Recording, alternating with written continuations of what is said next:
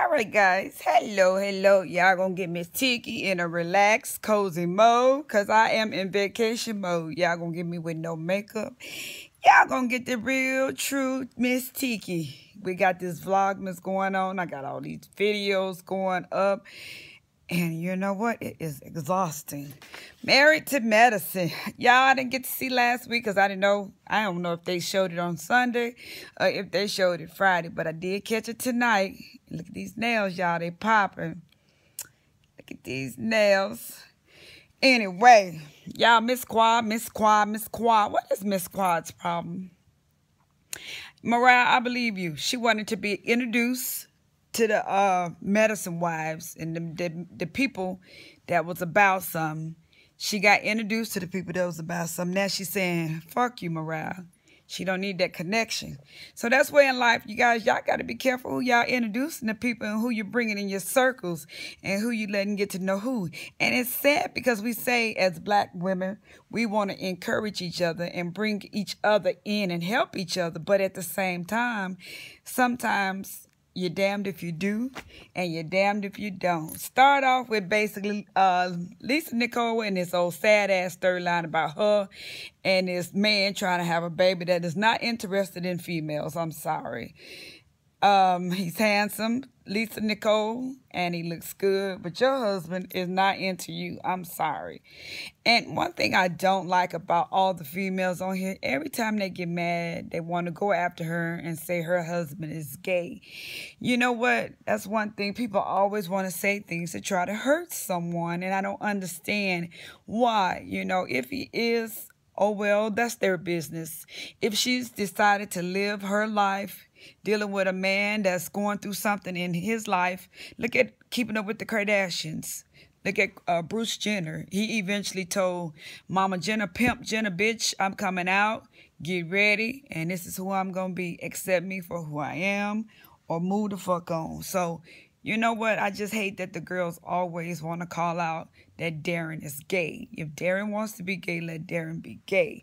But anyway, Lisa was supposed to meet with Dr. Jackie and bring Darren from, to the office. Dr. Jackie says she made the appointment in the evening time so both of their schedules could be clear. And he didn't show up. It was to check her hormone levels or whatever and his sperm count. Well, she's fine and he is excellent. My thing is he don't want now another baby and he should tell her, or is relevant that this is just a storyline and it's not working, okay? Taki Toya, she's turning 40. She want to have this fabulous party. And Dr. Eugene is telling her ass, look, this house is costing us. I'm working all these extra shifts. Don't do nothing for me on my birthday, for my birthday. And we really need not to do nothing for you because we are so in debt that I can't even fucking see straight. She want to throw this fabulous party. He telling her, look, bitch, now, I really wasn't paying attention to how they came about to do the 40 fabulous party of the prom. But it ended up being a party they threw. And I don't know, was it I don't know what they named this party, but the party ended up not being what they thought it would be, okay? Let me hit on Dr. Simone right quick, fast, in a hurry. They found her father dead, and she's very sad. She's sitting up talking to her husband about it. And it sounded like Dr. Simone really didn't have a great, relationship with her father. And when she went looking for him and wanted to fix things, it was too late. They found his body, I think, unrecognizable or decomposed, and they gave her a phone call. They said he had been in an abandoned house, and he probably was just homeless and had issues, and it kind of sounded like he reached out to her and she didn't, I don't know. I'm just assuming, you guys. I don't know what the backline story is. If somebody know, hit me down in the comments. So basically, they found the father dead. Dr. Jackie, basically, I think they done moved into them a home. Their home look like something that one of us could afford, not as grand. And I know Dr. Jackie makes some excellent money. She just basically, what's her husband on there? Did I see her husband? I don't know. all I seen was Dr. Jackie was, she had an unpacking party. All the girls came over. And like I said, I missed last week's episode. But I guess she basically put Dr. Heavenly ass out of there, or somebody, for talking loud or whatever went on. And when Dr. Heavenly showed up to the unpacking party, she wants to apologize to Dr. Jackie and say, I meant no disrespect at your lookbook party or whatever it was. You know, we just get loud, and you know, there was no disrespect taken, you know, or meant. She basically kind of apologized in her indirect mode. And while they're at the unpacking party, Dr. Simone sits and she's, you know, talking to Quad, and she tell Quad, because she don't want to spoil the party, that they found her father dead, and basically they go in the bathroom. Quad and Dr. Simone, they bond, they start crying together. Dr.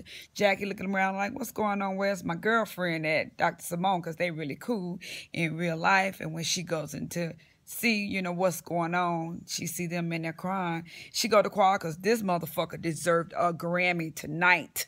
Quad trying to get a spinoff. Quad is trying to get a spinoff, okay, Bravo. Andy, I don't know who over Married to Medicine, but somebody get this bitch a show so she can quit acting brand new, because somebody gonna drag that hoe. They gonna grab that ass and drag her, and I'm gonna be like, oh, okay, she deserve it. So she in there boo-hooing harder than Dr. Simone, even though it's Dr. Simone's father that was found dead. Quad in there making the ugliest face she can, because she is dead but motherfucking stated, okay? I'm like, bravo, bravo, give it to Quad. She wins tonight for the ass of the fucking night. Quad, you need to go have a seat in the fuck section. I don't care. I'm not coming for Quad, but Quad doing team too much, my opinion.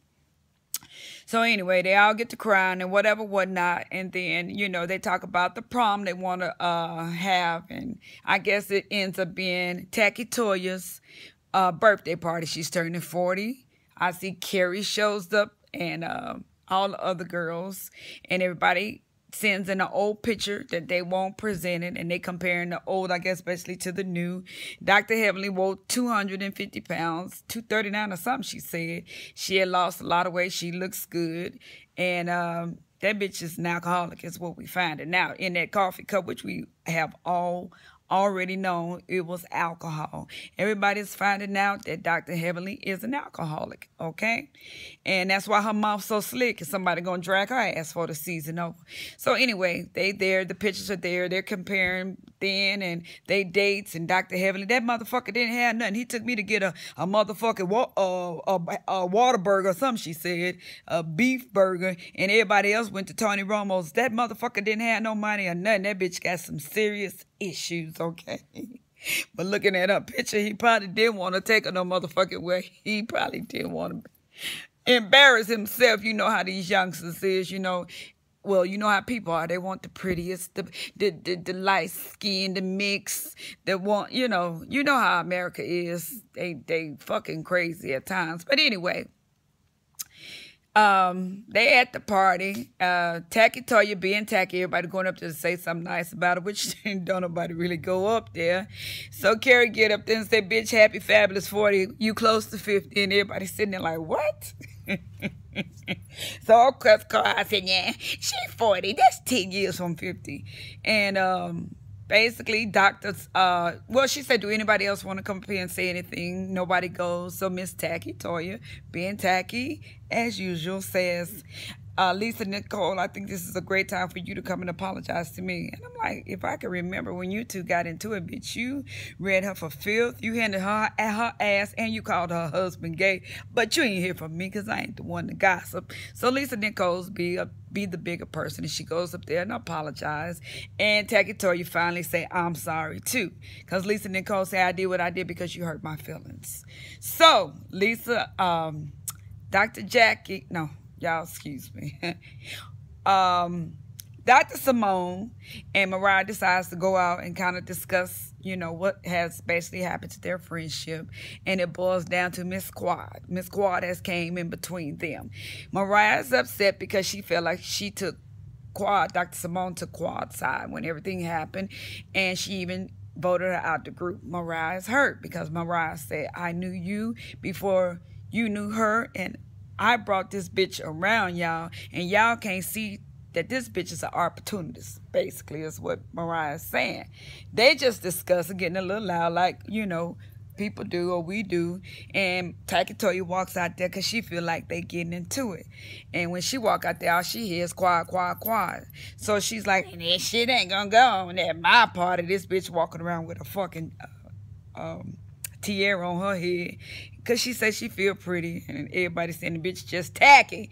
Takatoya, you are tacky. You did win for the night. You the tackiest one in the room. So anyway, she goes out there and try to play like she's stopping something. They say they're not fighting. They just having a discussion. And, of course, Miss Quad come out there and I don't appreciate nobody discussing me. They trying to explain to this bitch, ain't nobody discussing you. You ain't about shit. You ain't never been shit, and you ain't gonna be shit. So Miss Quad gets to going the fuck off, and Mariah does not like Quad anymore. She was handing this bitch her ass in the shadiest way that you could ever do it. Miss Quad wasn't even coming back with the comeback. She was coming back with the ghetto, and I can't stand none of you bitches in this group. And on that note, the rest is to be continued. I took notes, but I just summed it up. And Miss Mariah won it for the shadiest one of the night. She even outshaded Dr. Heavenly. Dr. Heavenly be drunk. That's why she be shading the shit out of everybody. And you guys, y'all have a lucky night, lucky day. Thanks for hanging out with me with Vlogmas. And this is my Married to Medicine. Good night.